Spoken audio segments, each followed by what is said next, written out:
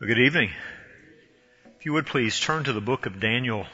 Daniel chapter 8, and we read tonight beginning with verse 15. When I, Daniel, had seen the vision, I sought to understand it. And behold, there stood before me one having the appearance of a man. And I heard a man's voice between the banks of the Ulai, and it called, Gabriel, make this man understand the vision. So he came near where I stood, and when he came, I was frightened, and fell on my face. But he said to me, Understand, O Son of Man, that the vision is for the time of the end. And when he had spoken to me, I fell into a deep sleep with my face to the ground. But he touched me and made me stand up. He said, Behold, I will make known to you what shall be at the latter end of the indignation, for it refers to the appointed time of the end. Throughout the ages, there have been times when men seemed especially interested in angels. In fact, there have been times in sinful idolatry where people have actually tried to worship angels. And of course, the Bible is absolutely plain about the fact that no one is to be worshipped except God.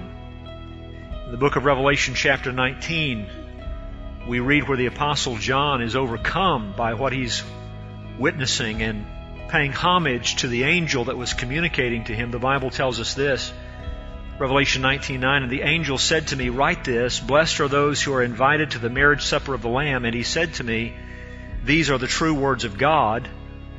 Then I fell down at his feet to worship him. But he said to me, You must not do that. I am a fellow servant with you and your brothers who hold to the testimony of Jesus. Worship God. For the testimony of Jesus is the spirit of prophecy. So we don't have any doubt about the fact that we're not to worship the angels. But having acknowledged that, God has seen fit to reveal to us on the pages of Scripture a lot of information about the angels. In fact, we've already seen in the book of Daniel the presence of angels.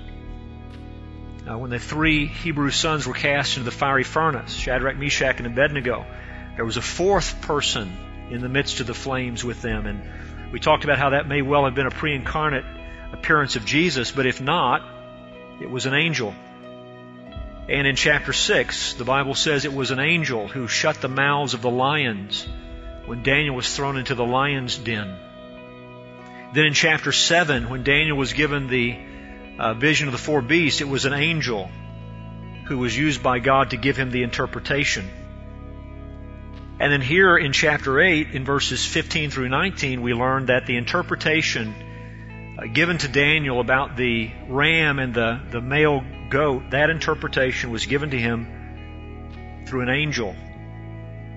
I want you to notice, first of all, with me tonight, Daniel's search for understanding. This is where we begin tonight, verse 15. Daniel's search for understanding. The Bible says this, When I, Daniel, had seen the vision, I sought to understand it. And behold, there stood before me one having the appearance of a man.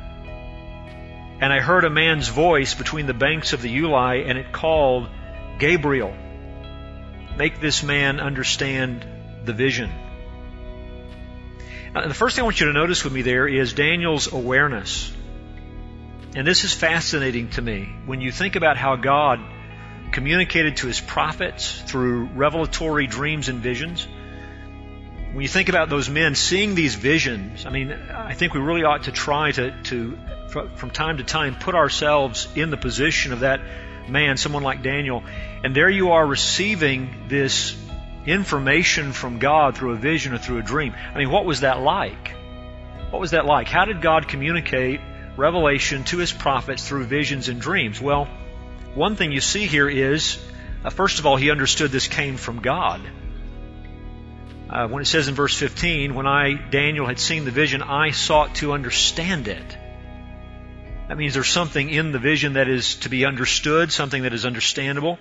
It has come to him from God. That's why he wants to understand it. Tonight if I have a dream and I wake up, I'm not going to spend any time trying to understand it. I know it's not revelation from God. It may be the chicken I ate tonight, or it may be pizza or something else, but it's not revelation from God. So I'm not going to worry about what it means. He seeks to understand the meaning of what he's seen. So he understands it has meaning. He also understands, even as he's in the midst of this, that statement tells us that he knows there's some element of this that he's not grasping, that he's not getting a handle on.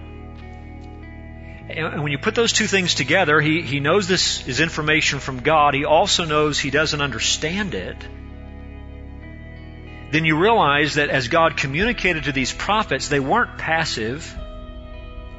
They were aware that he's communicating to them. They're alert. Their mind is at work.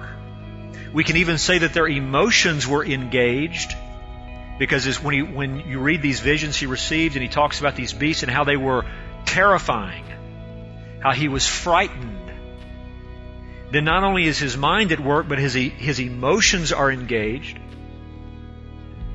And so they're alert, and yet at the same time, they realize they're not the source of the information. The information is coming from outside them, so that they struggle to understand it. In fact, the Bible tells us there were times that after they would write down what they received from God, they would go back over what they had received, striving to understand it better, striving to make sense of it.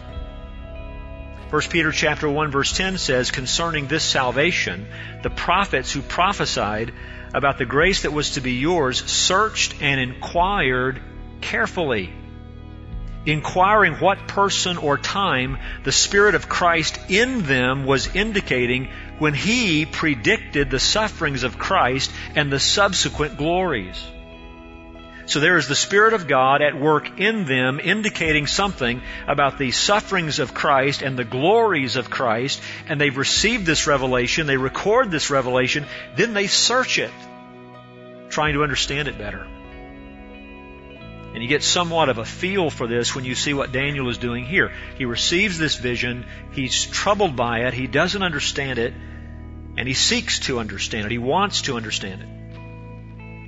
So the first thing we see there is Daniel's awareness that he needs an understanding of this. Now, in verses 15 through 19, you begin to see God's answer. Because as he's seeking to understand it, behold, standing before him is one having the appearance of a man.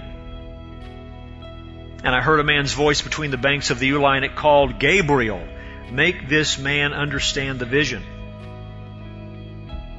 God is going to answer Daniel's desires to understand what he's seen, and God is going to communicate that answer by an angel. One stands before him having the appearance of a man. This is the angel Gabriel. And we see in other places, both in the Old and New Testaments, that angels would often make their appearance to men in the form of a man, in human form. I want to just show you one example of this. Keep your Bible marker here and go to the book of Genesis for a moment. Genesis chapter 19. An account that I know you're very familiar with, but I want to remind you of it. Genesis chapter 19. By the way, you will remember Hebrews 13:2, which says this, do not neglect to show hospitality to strangers, for by this some have entertained angels without knowing it. You remember that verse? Well, what does that verse refer to? It refers, I believe, back to what we read here in Genesis 18 and 19. I mean, has anybody ever entertained angels unaware as they showed hospitality to strangers? Genesis 19, look at verse 1. The two angels came to Sodom in the evening, and Lot was sitting in the gate of Sodom. When Lot saw them, he rose to meet them and bowed himself with his face to the earth and said, my lords, please turn aside to your servant's house and spend the night and wash your feet. Then you may rise up early and go on your way. What is he doing? He's showing hospitality, isn't he? They said, no, we will spend the night in the town square. But he pressed them strongly, so they turned aside to him and entered his house, and he made them a feast and baked unleavened bread, and they ate. But before they lay down, the men of the city, the men of Sodom, both young and old, all the people to the last man, surrounded the house. And they called to Lot, where are the men who came to you tonight? Bring them out to us that we may know them. Lot went out to the men at the entrance, shut the door after him, and said, I beg you, my brothers, do not act so wickedly. Behold, I have 2 daughters who have not known any man. Let me bring them out to you, and do to them as you please. Only do nothing to these men, for they have come under the shelter of my roof. But they said, Stand back. And they said, This fellow came to sojourn, and he's become the judge. Now we will deal worse with you than with them. Then they pressed hard against the man Lot and drew near to break the door down.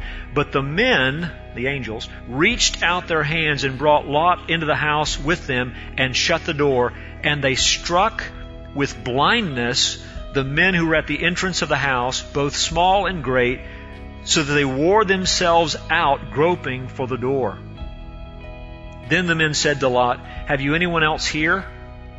Sons-in-law, sons, daughters, or anyone you have in the city? Bring them out of the place, for we are about to destroy this place, because the outcry against its people has become great before the Lord, and the Lord has sent us to destroy it. So here you have these angels who have the appearance of men, and Lot shows them hospitality he did not understand at that time. Until this time, he was entertaining angels. Look back, if you would please, in Daniel chapter 8. So Daniel is aware he needs more information. God's going to communicate what he desires to know, understanding about this vision he's seen, and he's going to do it by an angel who had the appearance of a man. It's also interesting to note that there's a sense in which, before Daniel even expresses his desire to understand it, God has already anticipated his desire. He expresses a desire to understand it, and behold, standing in front of him is this man who is going to explain it. It's encouraging to know that God's at work in all of this. He's at work not only revealing to Daniel what he's revealed, but he's at work in Daniel, giving Daniel a desire for understanding, because God is going to communicate this to us. And God, in a sense, has already answered before Daniel has called. God is at work fulfilling the desires of this prophet before he even expresses his desires. I'm reminded of Isaiah 65:24. Before they call, I will answer. While they are yet speaking, I will hear. This is not the only time in the book of Daniel where we see God fulfill Daniel's desires for understanding by answering with an angel. Look at Daniel chapter 9 and look at verse 20. Notice what we read there. While I was speaking and praying, confessing my sin and the sin of my people Israel, and presenting my plea before the Lord my God, for the holy hill of my God, while I was speaking in prayer, the man Gabriel, whom I had seen in the vision at the first, came to me in swift flight at the time of the evening sacrifice. He made me understand, speaking with me and saying, O Daniel, I have now come out to give you insight and understanding. At the beginning of your pleas for mercy, a word went out, and I have come to tell it to you, for you are greatly loved. Therefore consider the word and understand the vision. As Daniel expresses his desire for understanding, Gabriel is dispatched and understanding is given. Look at chapter 10 and look at verse 10.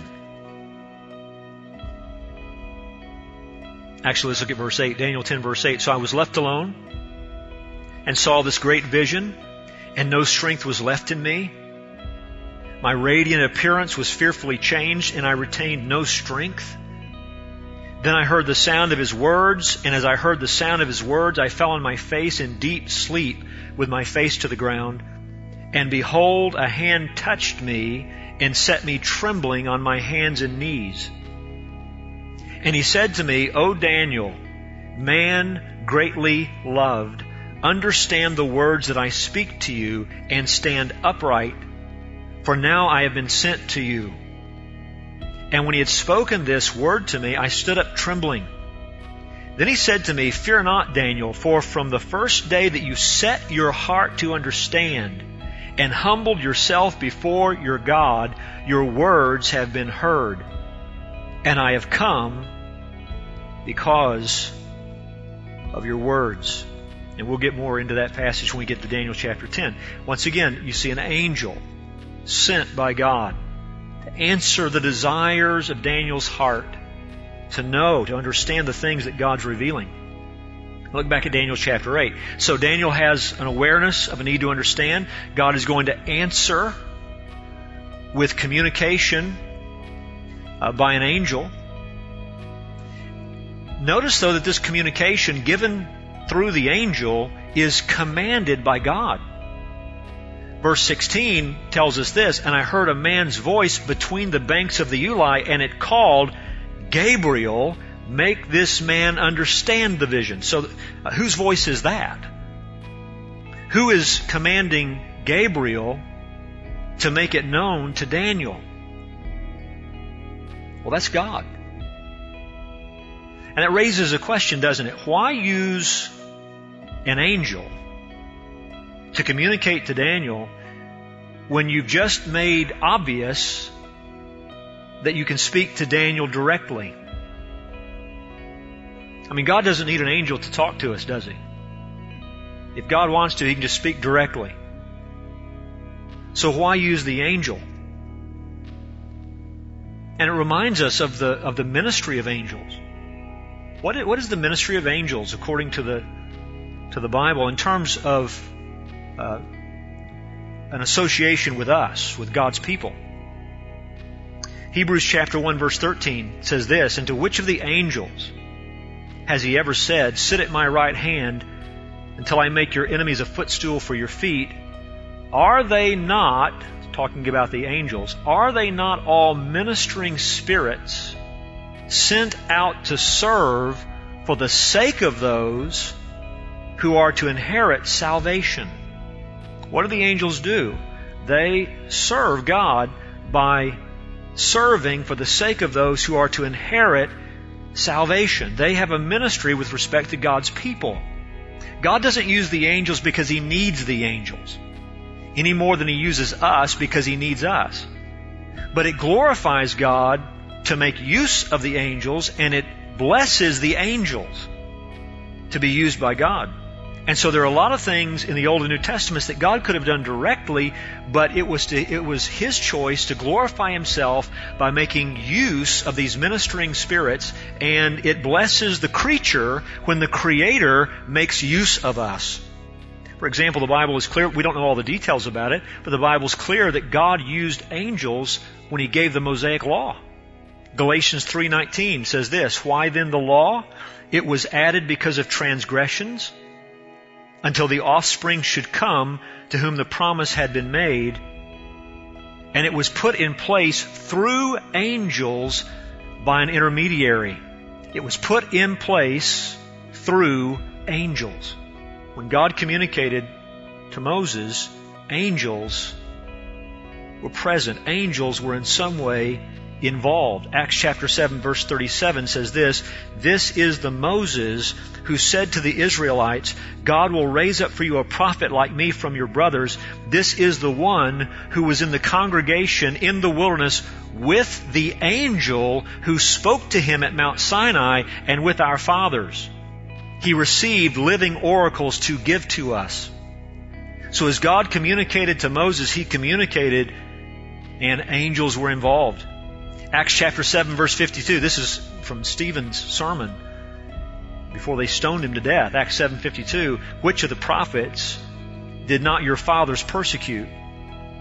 And they killed those who announced beforehand the coming of the righteous one, whom you have now betrayed and murdered, you who received the law as delivered by angels and did not keep it. So God not only made use of an angel communicating with Daniel, God made use of an angel when communicating with Moses. God made use of angels when communicating the law. You see God using angels in the New Testament also, don't you? In fact, it is this angel Gabriel who announced the conception and the birth of John the Baptist. It was this angel Gabriel who announced the conception and the birth of the Lord Jesus Christ. And we see angels at work in the early life of the church, Acts chapter 5, verse 17. But the high priest rose up, and all who were with him, that is, the party of the Sadducees, and filled with jealousy, they arrested the apostles and put them in the public prison. But during the night, an angel of the Lord opened the prison doors and brought them out and said, "Go and stand in the temple and speak to the people all the words of this life." Acts 27:21.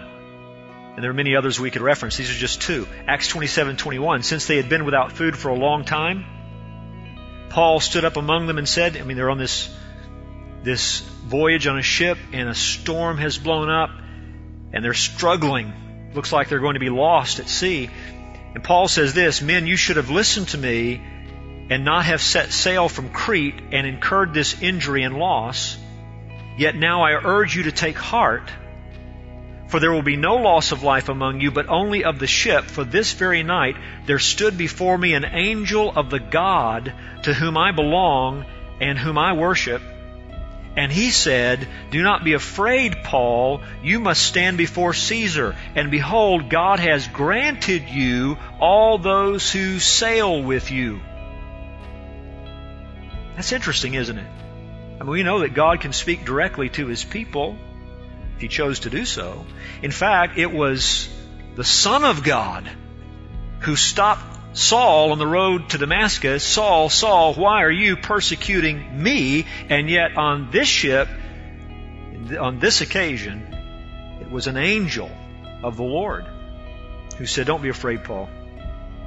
You've got to stand before Caesar, and behold, God has granted you all those who sail with you." Paul went on to say, "So take heart, men, for I have faith in God that it will be exactly as I have been told. We must run aground on some island." So we see in God's Word that angels are real, and they're at work. Daniel has this awareness that he needs understanding. God answers his desire, communicating by an angel. Something I want you to notice about this communication, it was personal. Into verse 16, "Gabriel, make this man understand the vision." Verse 17, "So he came near where I stood, and when he came, I was frightened and fell on my face. But he said to me, 'Understand, O Son of Man, that the vision is for the time of the end.' And when he had spoken to me, I fell into a deep sleep with my face to the ground. But he touched me and made me stand up. He said, 'Behold, I will make known to you what shall be at the latter end of the indignation, for it refers to the appointed time of the end.'" This is a very personal communication. First of all, this angel has a name, Gabriel. This is the first time in the Bible, by the way, that an angel is referred to by name. This angel has a name. We know from Scripture there are different kinds of angels. Seraphim, cherubim, thrones, dominions, principalities, powers, archangels. All of those words are used in Scripture to describe angels. The fact that these creatures could have names reminds us that they are personal creatures.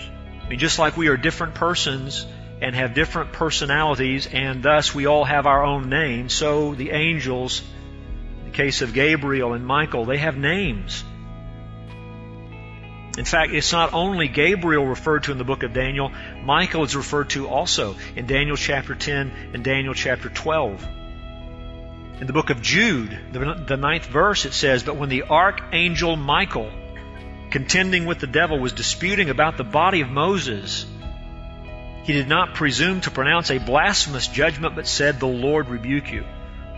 So when we read about Gabriel and we read about Michael and we read about conversations, these are personal creatures. These angels have personalities. We also find they have individual assignments. Why is Gabriel here? Why do we see him again in chapter 9? Because he's been dispatched. He has a job to do. He's sent by God in answer to prayer. He's sent by God in answer to the prophet's desires. And in fact, when you read further in Daniel, you see that angels seem to have a particular responsibility with respect to nations and peoples. Michael, for example, has a special relationship to the nation of Israel. This angel has a powerful presence Because when Daniel comes in contact with him, verse 17, it says he was frightened and he fell on his face. In fact, he goes into a deep sleep. We see it not only here, we see it read it a moment ago in chapter 9 also. Daniel is frightened by his appearance. This creature, this angel, is glorious. And this is not the only place in the Bible where angels are described as having a glorious presence. 2 Thessalonians 1, verse 5 says this, "This is evidence of the righteous judgment of God, that you may be considered worthy of the kingdom of God for which you are also suffering, since indeed God considers it just to repay with affliction those who afflict you, and to grant relief to you who are afflicted, as well as to us, when the Lord Jesus is revealed from heaven with His mighty angels." Mighty angels. Powerful. Psalm 103, verse 20. "Bless the Lord, O you His angels, you mighty ones, who do His word, obeying the voice of His word." When Jesus was raised from the dead, and an angel made his appearance at the tomb, Matthew 28:2 says, "And behold, there was a great earthquake, for an angel of the Lord descended from heaven, and came and rolled back the stone and sat on it. His appearance was like lightning, and his clothing white as snow.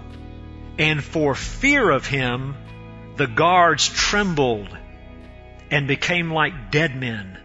But the angel said to the women, 'Do not be afraid, for I know that you seek Jesus who was crucified. He is not here, for He has risen, as He said. Come and see the place where He lay.'"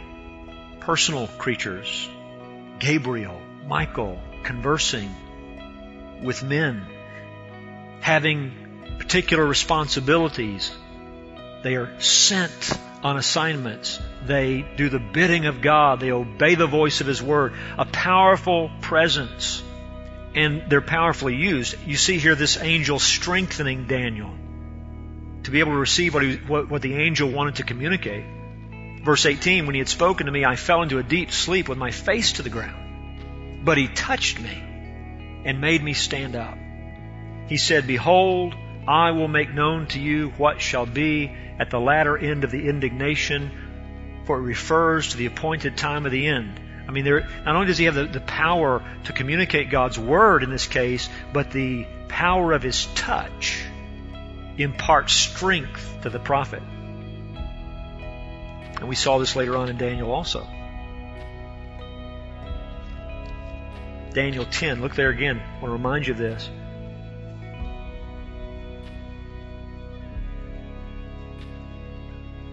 Verse 12. "Then he said to me, 'Fear not, Daniel, for from the first day that you set your heart to understand and humbled yourself before your God, your words have been heard, and I have come because of your words.'" Now this is fascinating, these next few verses, because you see something going on behind the scenes that you would only see because God revealed it. Verse 13, "The prince of the kingdom of Persia withstood me 21 days. I mean, this angel for 21 days is resisted by some spiritual being associated with the kingdom of Persia. But Michael, one of the chief princes, came to help me, for I was left there with the kings of Persia, and came to make you understand what is to happen to your people in the latter days, for the vision is for days yet to come. When he had spoken to me according to these words, I turned my face toward the ground and was mute. And behold, one in the likeness of the children of man touched my lips. Then I opened my mouth and spoke. I said to him who stood before me, 'O my Lord, by reason of the vision, pains have come upon me, and I retain no strength. How can my Lord's servant talk with my Lord? For now no strength remains in me, and no breath is left in me.' Again, one having the appearance of a man touched me and strengthened me. And he said, 'O man greatly loved, fear not, peace be with you, be strong and of good courage.' And as he spoke to me, I was strengthened, and said, 'Let my Lord speak, for you have strengthened me.' Then he said, 'Do you know why I've come to you? But now I will return to fight against the prince of Persia, and when I go out, behold, the prince of Greece will come. But I will tell you what is inscribed in the book of truth. There is none who contends by my side against these except Michael, your prince. Michael's association with the nation of Israel. So, our focus is not to be on angels, but on God. Yet, we have to ask, why is there so much information about angels in the Word of God? And why, in some cases, like these chapters, is there so much detailed information about angels? And I want to finish tonight by quickly giving you 4 reasons why I believe you see this kind of information about angels. First of all, angels testify to the greatness of God. To the greatness of God. You know, when you think about the universe that we can see, when you think about what God has created that we can see in our current state, it is easy to be impressed with the greatness of God, isn't it? You look at this creation under the heavens, and you see the vastness of all that God spoke into existence. You see the forest, you see the oceans, you see the mountains. You see all of this, and you realize God spoke it into existence. And then you look up into the heavens, and you see the stars. And now by means of telescopes and all the rest, you see far beyond what the human eye can see standing here on the earth. And you realize this universe that can be seen by the eyes of men, it is far greater than one could ever imagine. And God spoke it into existence. Out of nothing, He brought it into existence, and He hung it all on nothing except His Word. And He upholds it all by His Word. But now realize something. Beyond this realm that we can see, in another realm, there's still a vast creation. We don't see the angels, but God tells us they are there. And there have been some, like Daniel and Moses and others, Paul, who have seen them and have told us that they are there. Do you realize that God not only rules over the world that you can see, He rules over a world that you can't see, but one day you will see. In that way, this testimony about angels speaks to us of the greatness of our God. And then when you consider these angels, these holy angels, they're holy creatures who have never sinned, and yet they hold our God in awe. They worship Him night and day. They cry out, "Holy, holy, holy is the Lord God Almighty." They exist to do His will. These creatures are so great, so glorious, that men lose their strength in their presence, faint in their presence. And yet these same creatures that are so much greater than we are, that we can barely stand their presence, these same creatures have to cover their face and their feet in the presence of our God. What does that tell you about the greatness of God? Why does God tell us about the angels? Because their very existence teaches us about the vastness of everything that God has made and the fact that He rules over everything in heaven and on earth. It speaks to us about the greatness of God. Second, angels testify to the graciousness of God. They are sent out to do ministry on behalf of us. They are ministering spirits sent forth to do ministry on behalf of those who inherit salvation. Why? I mean, who are we that angels would attend to our needs? Who are we that angels would be dispatched throughout redemption history to communicate truth, to care for our safety? There's only one explanation for that. It's not explained by any greatness of our own. It's explained by God's grace. It's because God has seen fit to make us His children, the inheritors of salvation by the death of His Son. Rebels have been redeemed, and now we are the objects of His special care, even through the agency of angels. That's grace. In fact, there's an amazing verse in Matthew chapter 18 that warns about despising God's children. And it says this, Matthew 18 verse 10, "See that you do not despise one of these little ones." And if you read that verse in its context, He's not talking about little children, though Jesus at times used little children to illustrate this. He's talking about His children, His spiritual children. "See that you do not despise one of these little ones, for I tell you that in heaven their angels always see the face of my Father who's in heaven. You be careful not to despise God's children, Jesus said, because their angels behold the face of God. These people are so precious to God, cared for by God in such a way that He has angels assigned to care for them. Because we know this about the angels, though there is a finite number of them, they are innumerable as far as we're concerned. Myriads of angels. Treating any fellow believer with contempt is extremely serious, since God and the holy angels are so concerned for their well-being. Beloved, do you realize you're cared for by God through the agency of angels? The presence of those angels reminds us of the graciousness of God, because who are we that He should care for us in such a way? Third, angels testify to the generosity of God. Because just as God does not need men, God does not need angels. God needs nothing outside of Himself. And so the fact that He would use angels simply points to the variety of ways that God has chosen to make Himself known, that God has chosen to glorify Himself, and it points us to the generosity of God in letting His creatures share in what He does. He doesn't have to use angels. Why does He use them? They get to share in the Creator's work. They get to care for us. Why do we get to do anything in the kingdom of God? Not because God needs us, but because in His generosity, He allows us the joy of sharing in what He does. You know, we've been talking about spiritual gifts in 1 Corinthians. Isn't it a glorious thought that your Creator has equipped you as a redeemed person? He has equipped you to serve Him, and He's so generous that He allows you to participate in what He's doing, though He could do it all without you. But He lets you share in it. And so when we see the angels serving the Lord, we see the greatness of God, and we see the grace of God because they're serving people who have been redeemed by the blood of Jesus, and we see the generosity of God because He doesn't have to use anyone or anything, yet He allows the angels to serve Him and He allows us to serve Him. There's a fourth thing, and the last thing tonight. Why so much information about angels? Because angels testify to the gentleness of God. Those angels, how many were sent to Lot? How many did we read about? 2. You have any family? You need to get them out of here. Why? What were those angels about to do? Destroy an entire city. They're powerful, aren't they? When sent by God for that purpose, they can be agents of destruction.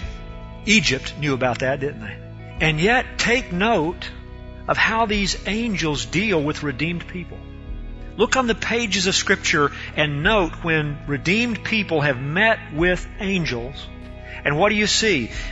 You see that these angels deal with men gently in their frailty. There's someone as great as the Apostle John about to prostrate himself before an angel, and that angel in gentleness with that apostle's mistaken ideas in his frailty. What does he say? No, stand up. Don't worship me. I'm just a fellow servant. Worship God. And here's Daniel more than once, overcome by the presence of Gabriel. At one point later in the book, he says, I can't even talk. And what do these angels, what does this angel do? He touches him, and he imparts strength to him, and he communicates God's truth to him. And when you remember that these angels are simply doing the bidding of our God, then realize that angel's gentle way is a reflection of God's gentle way toward His people. They're simply reflecting our God's gentleness toward us. Next Wednesday night, we're going to see what Gabriel communicates in this interpretation. But tonight, as you think about who communicated God's message to Daniel, remember God's greatness, and remember God's graciousness, and remember God's generosity, and remember God's gentleness, because He puts it on display even through His holy angels. Let's bow together for prayer. Father in heaven, thank You, Lord, for the things that You've revealed. Those things belong to us. We magnify and glorify You, not any of Your creatures. But we thank You that Your holy angels testify to us. about who you are. We give you praise tonight in Jesus' name.